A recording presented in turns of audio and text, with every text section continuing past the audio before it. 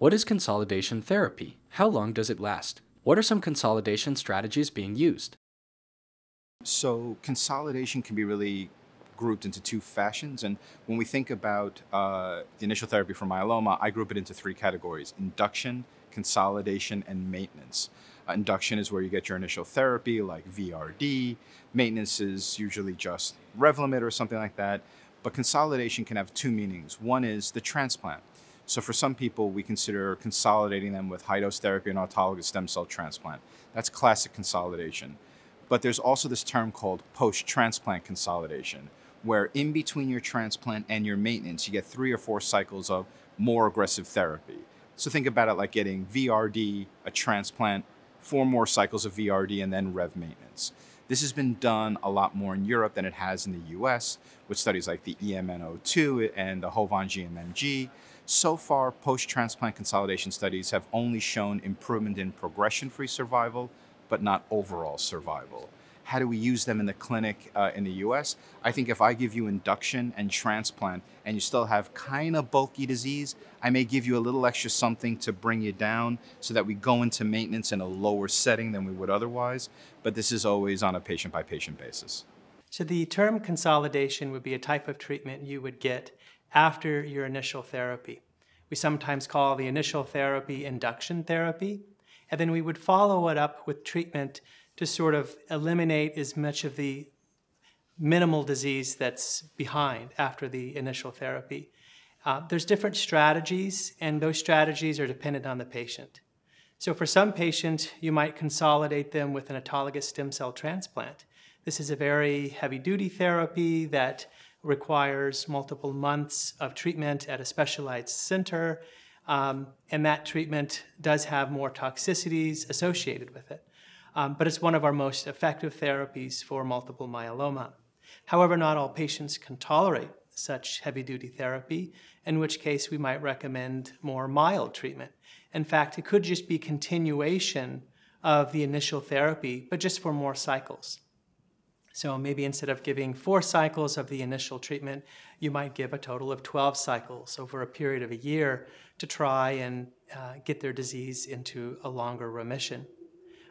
After consolidating the disease, you might then go on to maintenance therapy. Maintenance therapy would be a much gentler, milder therapy that we would give over an indefinite period of time until the disease comes back. So in conclusion, consolidation is sort of a therapy that we would give after the initial treatment to get the disease into a deeper remission. Is consolidation used after transplant? So consolidation comes in lots of flavors. So some people believe that an autologous stem cell transplant is insufficient to achieve a deep remission. And while we don't have the perfect answer at this time, we do believe that perhaps going on and receiving additional cycles of maybe the same treatment they had in the beginning as consolidation to deepen the remission might be more effective than going straight to maintenance therapy.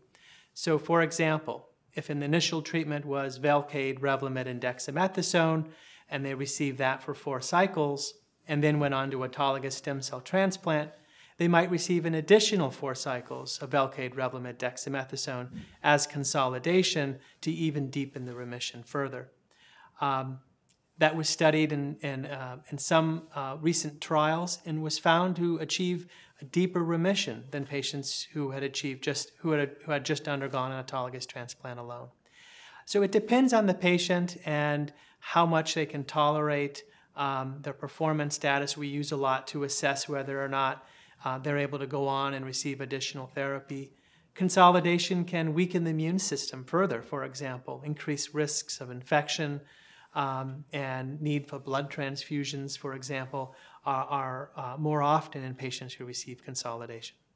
Consolidation is a probably loosely used word to basically describe usually any finite duration of therapy that is used after initial therapy for multiple myeloma to potentially deepen the response or potentially improve the duration of response. And so probably the most common example of this is transplant. So basically a patient would receive usually 4 to 6 months of some form of induction frontline therapy with a 3 or 4 drug regimen. in order to consolidate the response, hopefully deepen the response and improve the duration of response, then high-dose melphalan or chemotherapy would then be administered to the patient, followed by autologous stem cell rescue as a consolidation therapy. There can be other forms of consolidation therapy or additional consolidation therapy approaches where even after transplant, usually we go straight from transplant to maintenance therapy, with typically lenalidomide maintenance therapy. But there can be situations where we consider additional consolidation with chemotherapy cycles, with 3 or 4 drug chemotherapy cycles, to hopefully deepen the response even after transplant.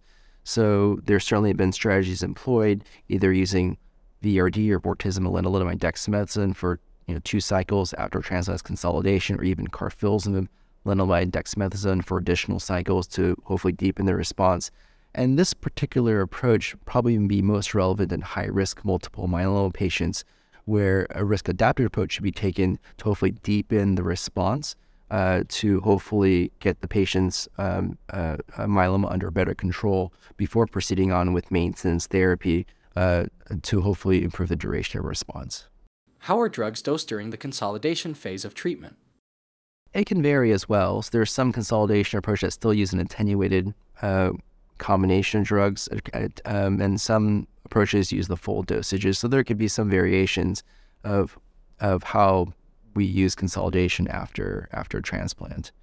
But generally speaking, consolidation with this type of approach is for a fixed duration. So usually a short duration, a period of time. So we wouldn't consider consolidation to be long-term maintenance therapy with 3 or 4 drug regimen, but usually it's for a fixed duration, a period of time. Consolidation therapy is something we stole from our leukemia colleagues. So if you look back in the history of the treatment of leukemia, what we found is you could give a big dose of chemotherapy, kill all the leukemia, people would go in remission, but they wouldn't stay in remission.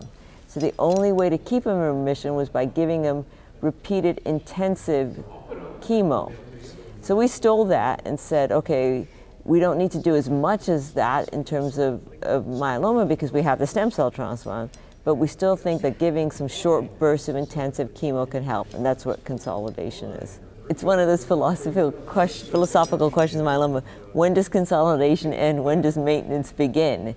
And we don't have a clear delineating factor, but generally we think of consolidation as a thing we do after the transplant. Once the patient's recovered from the toxicity of the transplant, maybe it's usually 6, 8 weeks, sometimes up to 2 or 3 months later, we'll give them a few cycles of consolidation. That's the other thing with consolidation. We think of it as not something that's going to last a year. It's 2 cycles, 4 cycles is generally consolidation. Usually consolidation, because it is still more intensive therapy, is 3 drug combinations. And right now in the United States, it tends to be Revlimid, Velcade, Decadron, or the KRD. So the Kyprolis, carfilzomib, Revlimid, Dex are the most common consolidation regimens we use.